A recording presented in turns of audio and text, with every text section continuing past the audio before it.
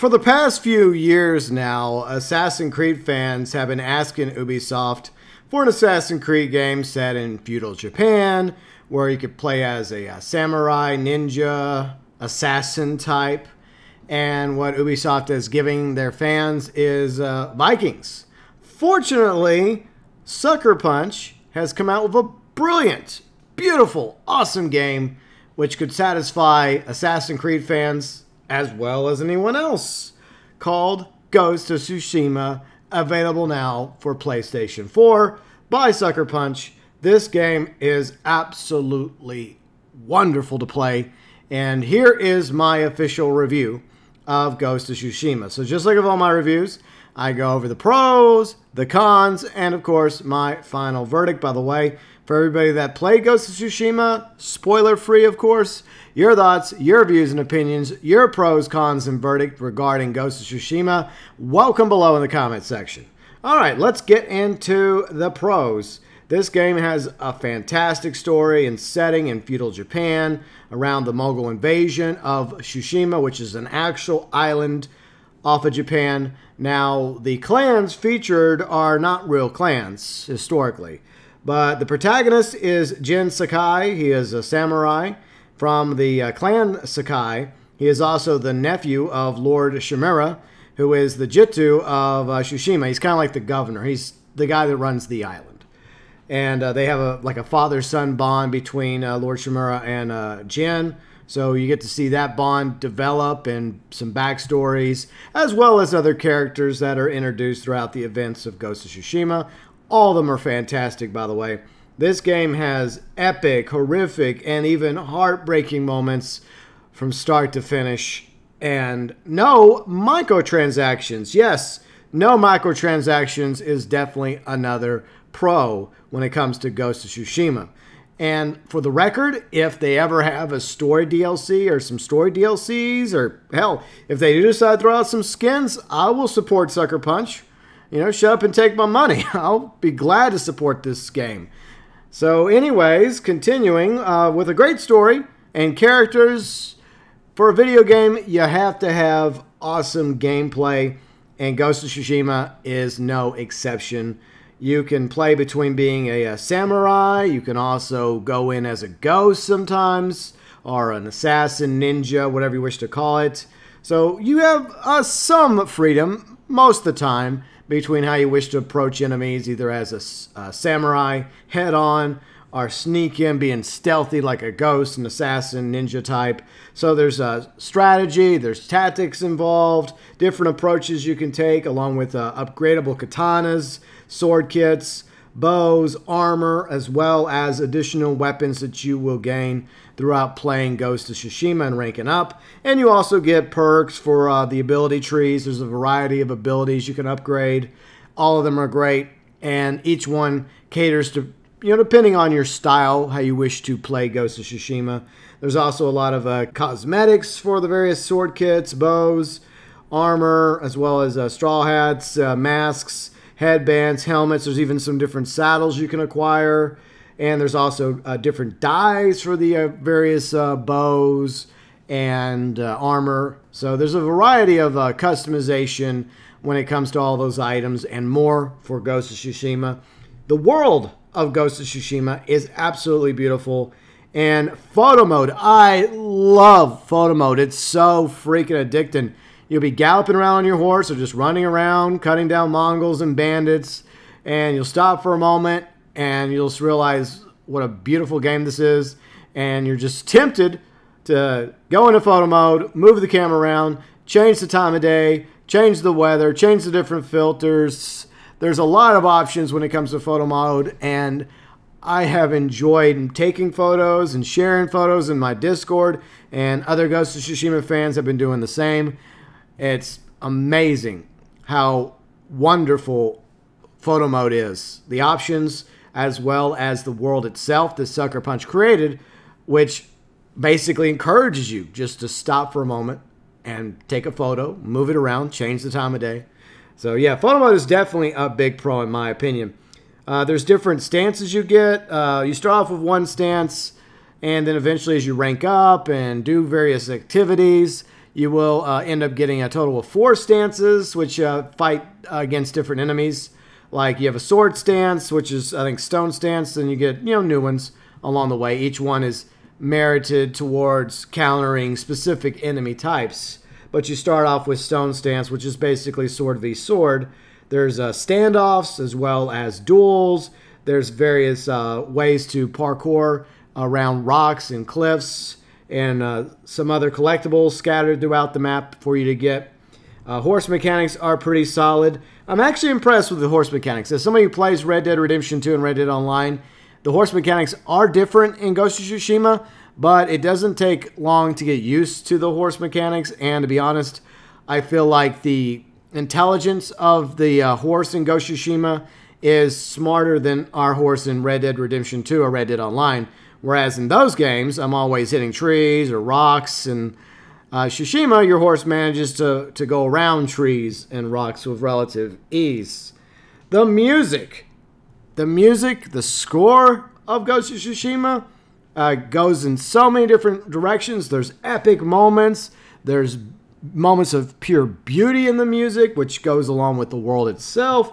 The music, for the most part, is very fitting depending on the scene you happen to be in throughout the events of Ghost of Tsushima, or simply just, galloping around, running around, parkouring, or getting to the top of a temple if you want to do that. So, yeah, the music is great. Along with the characters, as I mentioned already, the supporting characters that you come across are very well written. They all have different backstories, things that happen in their lives. And there's a variety of different mission types as well. You have the main story, which appears in gold, but then you also get character tells with your allies. You get to play out various arcs with them and see their story, their background, and help them throughout the events of Ghost of Tsushima. So there's character tells along with the side missions, and when you'll help out random NPCs throughout the world, along with the mythic tells. I highly recommend the mythic tells. They'll appear as blue icons. And Yamamoto, the storyteller, he does a great job telling you these various stories. You can get abilities by completing them, or armor types. They're definitely worth doing. And of course, various other activities like liberating villages, towns, camps, strongholds from the Mongols, bamboo strike sites all across the map to increase your resolve, as well as fox dens, shrines, springs, and more. There's a variety of difficulty for you. If you wish to start off easy, you got an easy option. Medium is how I played it from start to finish. There's a hard mode, and just recently through a patch, they added a lethal mode. So you have 4 difficulty settings to choose from for Ghost of Tsushima. And the modes. This is one thing that people really do appreciate about Ghost of Tsushima and Sucker Punch, is the different modes to choose from when you start the game. And by the way, for the difficulty for these modes, you can always change it while you're playing the game. So if you start off on easy and you feel like it's too easy, you can bump it up to medium. Or if you're playing on hard and you feel like it's too difficult, you can bump it down to medium. And the same thing is with these modes. So there's a variety of modes to choose from. You can do it in English with the English voice actors, or you can do it in Japanese with the Japanese voice actors. By the way, that's another pro. The English voice actors and the Japanese voice actors both did a fantastic job voicing their characters. There's also a really cool black and white mode you can try out. The audio is a little different with the black and white mode, but it still looks cool. It's worth experimenting with. And if you don't like it, you can always switch back to one of the other modes in Ghost of Tsushima. Those are the pros, and here are a few cons. In all my reviews, there are cons, including Ghost of Tsushima. During duels, the resolve does not max out. So whatever resolve you happen to have, whether it's 3 dots or all the dots you've managed to acquire, that's what you have going into the duel. So a little warning, not trying to spoil the game for you, but before you go into a duel, you might want to consider getting your resolve points, your resolve dots up to max before you go into a duel. I wish it would automatically max that out, but it does not. And in a few situations throughout playing Ghost of Tsushima, I found myself in a duel where I only had a couple of bubbles, and it was a real pain to beat. I died quite a few times. Being a PlayStation 4 exclusive, I find this to be a con, because I really would love for players that only have an Xbox or a PC to be able to pick up this game as well. It's a great game, and PlayStation 4 players are lucky to have this. It just sucks at the same time that it's exclusive. And in my opinion, that is a con for everybody else on Xbox as well as PC. Stance holding hand problem I encountered throughout Ghost of Tsushima, and this does happen a few times. Now, at the beginning, obviously, in the game, you have a bit of a tutorial going on, and whenever you get a new ability, there's a little bit of a quick tutorial. But I did notice, even later on in the game, that I would go up against a certain enemy type, and the game would basically freeze on me and encourage me or force me to switch stances. Now, you're better off switching to a stance going up against a specific enemy type. It's not necessary, but the game just wants to hold your hand when it comes to the stances.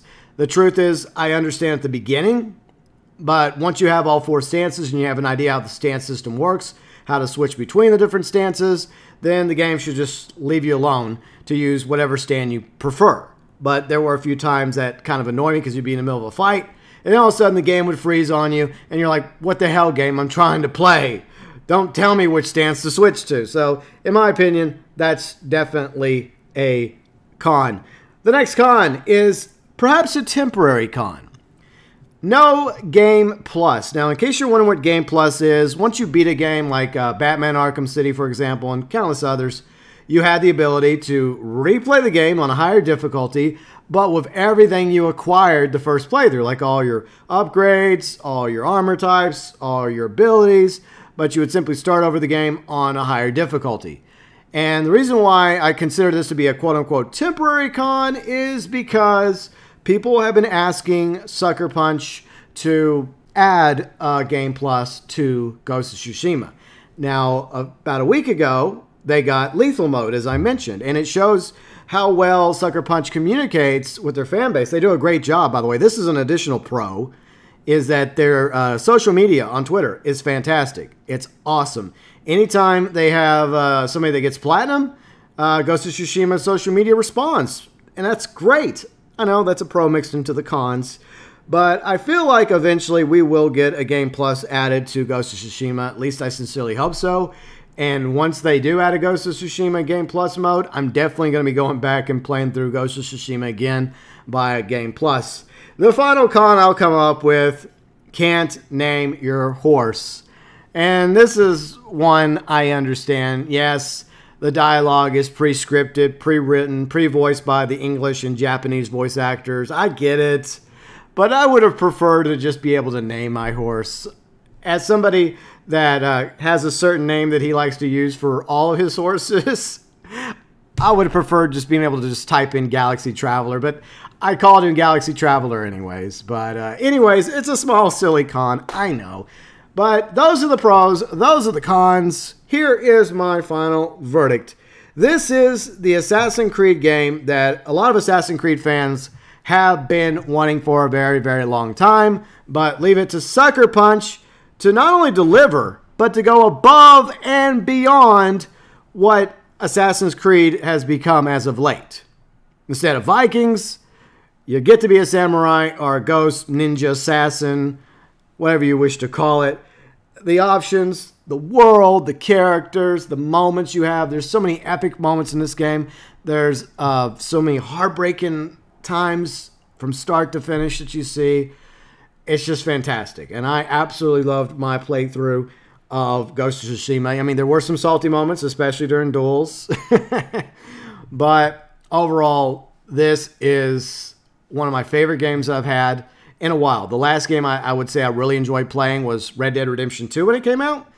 And that was like nearly 2 years ago. So yes, Ghost of Tsushima, if you're on PS4, if you love open world games, if you like, I guess, the assassin type games like Assassin's Creed, you definitely should consider getting Ghost of Tsushima. It was wonderful. The sword fighting, the parrying, the blocking, the strats, the tacticals, the options you have, the variety, the customization, the cosmetics, the world itself, photo mode, everything I mentioned, fantastic. And hopefully, like I mentioned, Sucker Punch will come out with a Game Plus mode sooner rather than later. And like I said, if they come out with story DLCs, I will definitely consider picking them up because I loved my time in Ghost of Tsushima. And I'm not an achievement hunter. I'm not a person that goes into a game and does 100%. But I have done almost everything except for 2 of the collectibles I have not complete. I've done the main story, I've done the character stories, the mythic tales, all the NPC missions. I've done all the shrines, fox dens, all the bamboo strikes, all of the springs. I've gotten closer to getting 100% in this game than previous other games. That's how much I've loved my time in Ghost of Tsushima. And I definitely think this deserves, at the very least, to be nominated for Game of the Year 2020. At the very least. In my personal opinion, if I was one of the judges and I had a vote, I would be voting for Ghost of Tsushima for Game of the Year 2020. That's how I feel about this game. I absolutely loved playing it, and I look forward to a future opportunity, whether it's on the PlayStation 5 or like a Game Plus mode, to go back and play through it again. And I even played it through on Japanese mode with the Japanese voice actors and actresses, which I enjoyed. But I think through my second playthrough, I'll switch to English so I can get a little taste of both and a little back and forth. But both are fine. Like I mentioned, the voice actors, voice actresses did a great job, both the English cast and the Japanese. So absolutely recommend Ghost of Tsushima. If I was to rate it, I would say 9 out of 10 because I personally don't believe in perfect scores. There's no such thing as a perfect game, a perfect movie, or a perfect TV show, but this game is definitely damn close. So I highly recommend Ghost of Tsushima.